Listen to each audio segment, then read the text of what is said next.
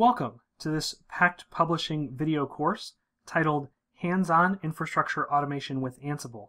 My name is Alan Hone. I'm the instructor for this video course.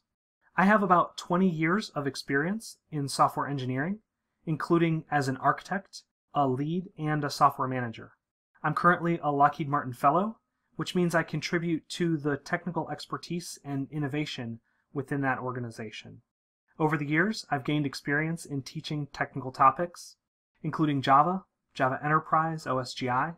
I've also taught teams to apply Agile principles and practices, and more recently, I've taught DevOps and cloud. Outside of work, I enjoy hiking and spending time with family. I also spend some time working on open source projects as I have the opportunity, and I maintain a blog. I invite you to visit. There's a contact form where you can reach me with any questions you have about the course. This course, titled Hands-on Infrastructure Automation with Ansible, is a practical look at Ansible, what it can do, and how to use it. By the end of this course, you will be ready to apply Ansible to your own projects. This video is a course overview. We'll show each of the sections of the course, we'll talk about the target audience, and we'll tell you what you need in order to follow along with the course videos. Ansible is a tool for automation. It's intended to take repetitive and manual software installation and configuration tasks and automate them so they can be performed reliably. Ansible allows us to build roles, which are reusable units of automation that we can assemble into a library so we can more easily automate new servers in new ways. There are 8 sections in this video course. In the first section, we'll look at what Ansible can do. We'll do an Ansible demo, where we'll install an open source content management system onto servers within Amazon Web Services. Ansible will perform all of the database and web application installation and configuration, so we have a fully automatic installation. In section 2, we'll look at the basics that you need to know to start using Ansible right away. We'll talk about the inventory, we'll talk about writing plays, and we'll talk about the playbook file. In section 3, we'll talk about grouping Ansible tasks together into a role so we can create that reusable unit of automation. In section 4, we'll talk about Ansible's template library, which is a powerful way to control the configuration of software that Ansible is installing. In section 5, we'll talk about how those templates, along with Ansible tasks, can be controlled and configured and parameterized using variables.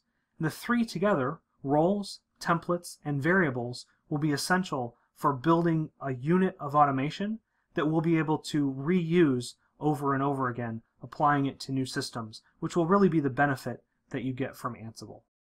In section 6, we'll talk about the Ansible Vault, which is essential for keeping secrets in an encrypted form so we can check them into version control without allowing anyone access to them.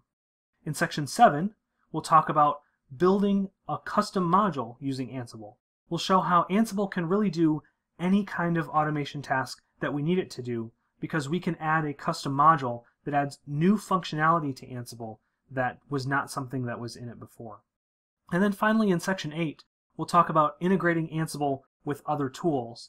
That will allow us to build dynamic development and integration environments, and it will allow us to build virtual machine images so that we can rapidly stand up machines that already have Ansible installation and configuration of software applied.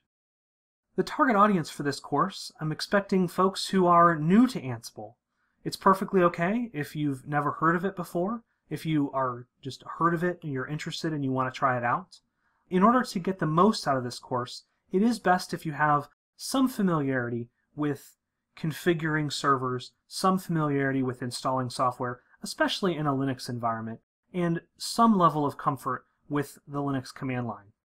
You won't see too many Linux commands in this course, and Ansible will be doing most of the installation and configuration of software, but in order to help understand how Ansible works and what it does, a little bit of familiarity would be best.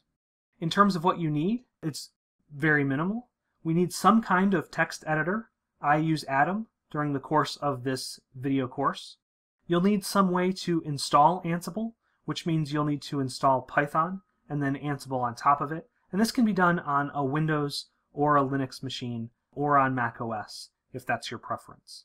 And then finally, you'll need access to some servers that we'll be installing and configuring software on. These can be physical servers. They can also be servers that are virtual using a hypervisor such as VirtualBox, or you can use servers in Amazon Web Services. Overall, by the end of this course, we'll get you to the point where you're comfortable with Ansible, you understand how it works, you'll be ready to use it in your own project. Thank you very much for watching this course overview, and I hope you enjoy the videos.